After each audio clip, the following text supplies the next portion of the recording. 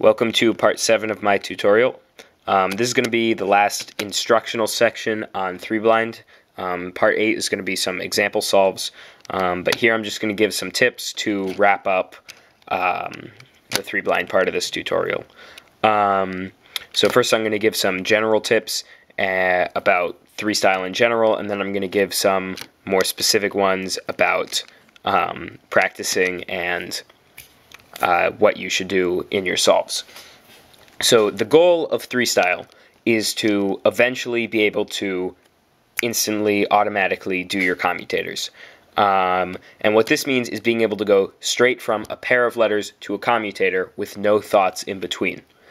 And just like learning a language, where at first you have to translate it into your own language and then understand the meaning, here at first you're going to be translating those letters into pieces on the cube, and then you're going to be translating those into cycles.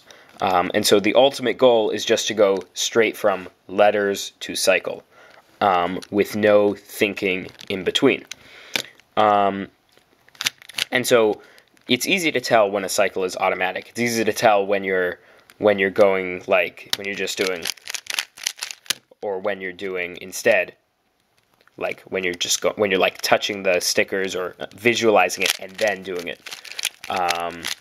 So the thing is that the way I've taught 3-style is not algorithmic, like you're not just memorizing algorithms, but in the end it's the same feeling as having an algorithm, where like when you're learning PLL and you get this position, you think to yourself, oh, I have a T-perm, better do a T-perm. Whereas when you get good, you just see this position and you go. So it's kind of the same deal, except that these are not starting as algorithms. These are starting as things that you understand and know how to construct, and eventually they become automatic algorithms. Now, I understand that they're still algorithms because they are a specific sequence of moves meant to have a specific effect on the cube. However, they're not algorithms in the sense that you memorize them and then do them when you get that case in a solve.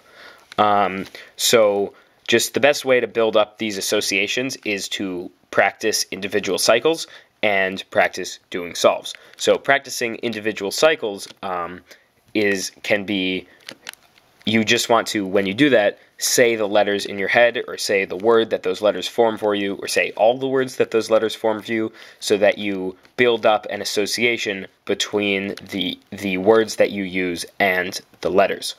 I never made a letter pair list, but it might help some people. I just sort of built a vocabulary of words, and I just always used the same words for letters.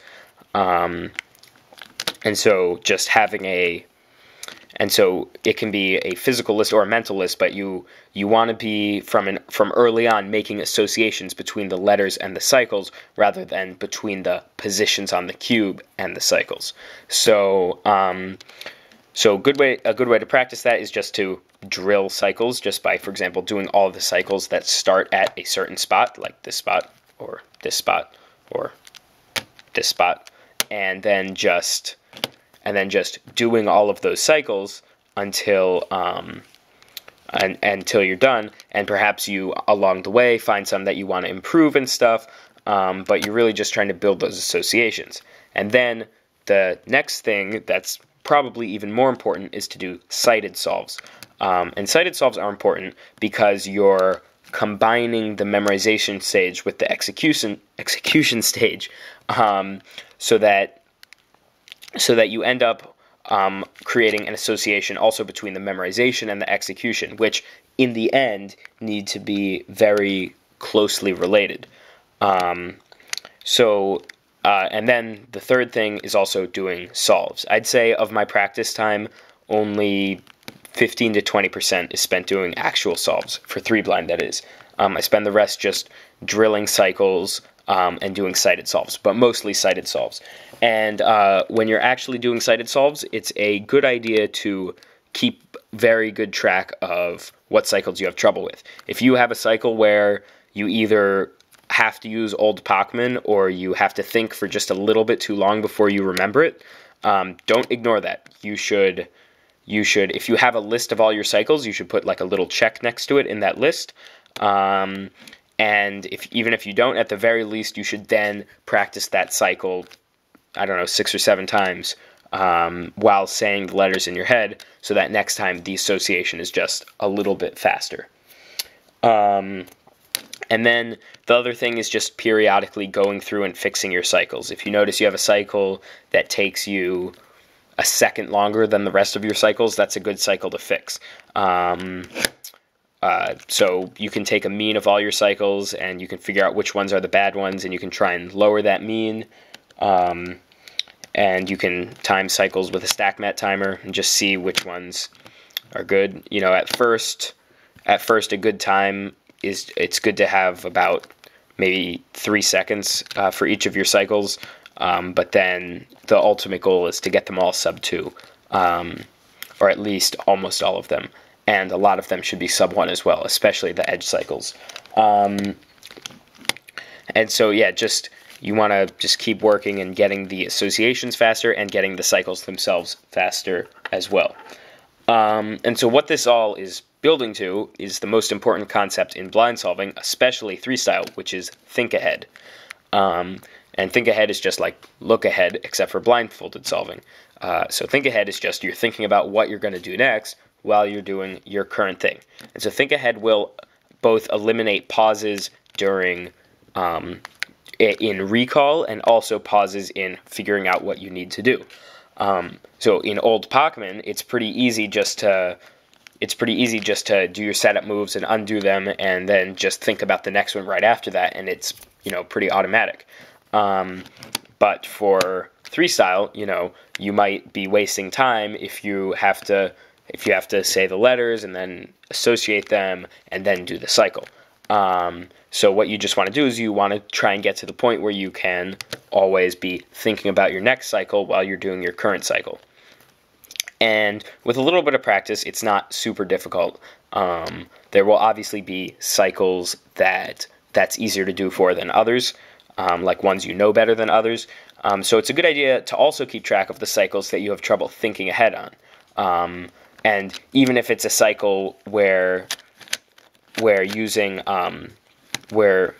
think ahead, you can do it automatically. Maybe you have trouble transitioning from that one to the next cycle. So this is both a memorization and an execution thing, because think ahead affects both remembering what the cycle you need to do is, and you have to be able to execute the cycle without thinking about the cycle that you're executing.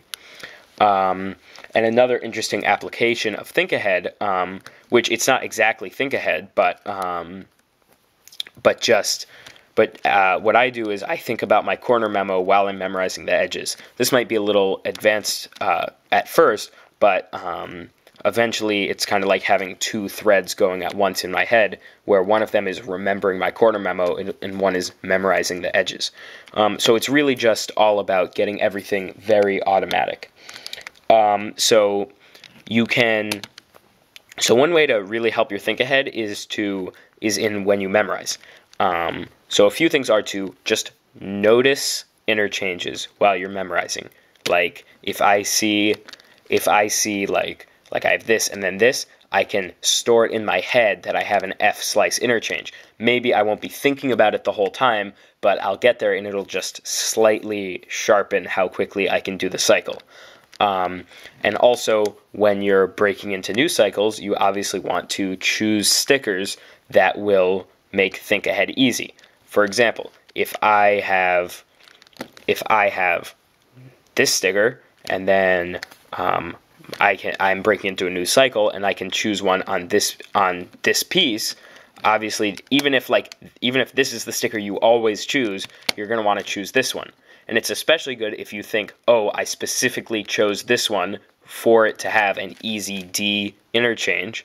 Then you're at the point where you have a free cycle, so to speak, in your solve, because you can just not even think about it and just remember, oh, I set it up so that it would be a D interchange.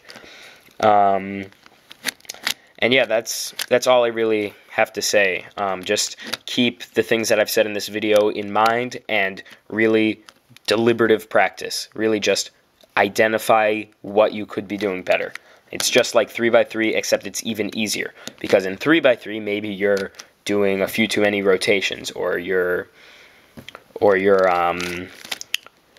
messing like one little thing up. I don't know. Maybe it's easy for people who practice 3x3 to tell, but to me, blind solving was always very concrete. It was always just oh, I paused a little too much before this cycle. Let me go back and fix that. Let me make this cycle better. Oh, this cycle takes me too long to execute. Let me find a better cycle for it.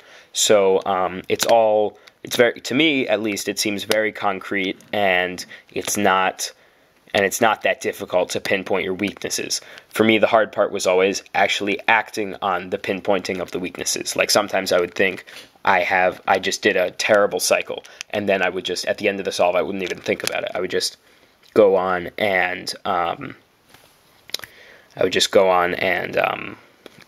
do it the same way the next time. But really, pinpoint your weaknesses. No matter how painful it is, fix them. Force yourself to do the good cycles. The one time when it's okay to have a little thinking lapse is when you're forcing yourself to do a new good cycle rather than an old bad cycle.